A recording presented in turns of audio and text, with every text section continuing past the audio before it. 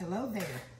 This is the Instapot Girl Jewel. We're back with another video. So today we're going to be melting some chocolate in your Instapot, which you can put up. You can use, I use a pan this hot or a bowl to set it up there with. Make sure you have a little something in there so it won't just get stuck. So I'm going to pour the chocolate in.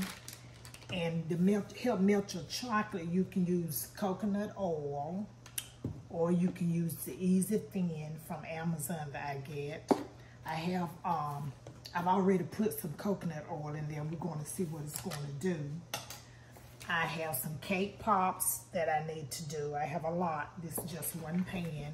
What we're going to do is dip my chocolate. Once the chocolate gets to the consistency that I need to dip the chocolate and put my cake pops. I did a video on this the other day. So these are ready to be dipped in the chocolate, the first process with the stick.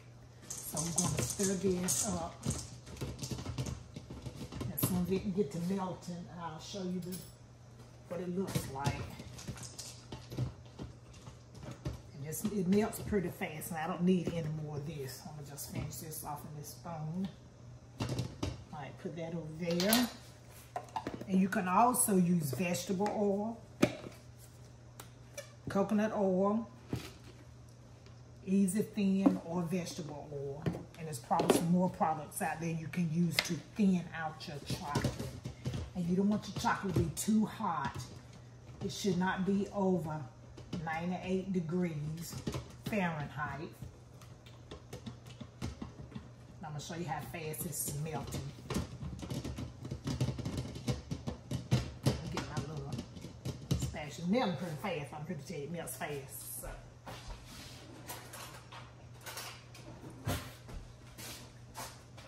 This what I'm going to show you. See how that is? Melting pretty fast. It's boiling down at the bottom. It is boiling hot. So you have to be careful.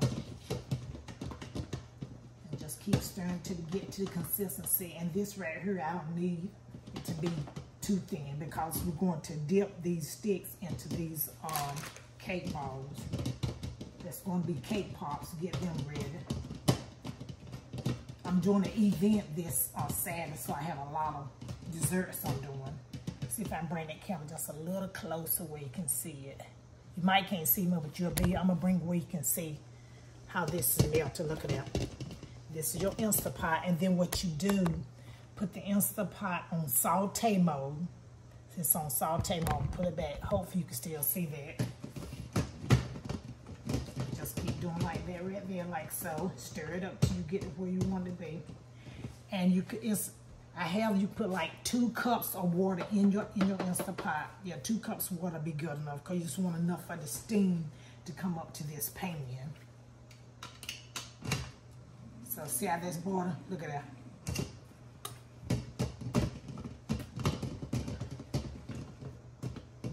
What I'll do, I'll end up just taking this out. What we're going to do with these cake pops, they're sticking up. I'm going to get them up. You're just going to take this right here,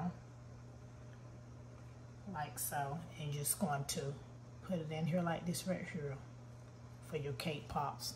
Once this set gets hard, then we'll dip them. Okay, see them?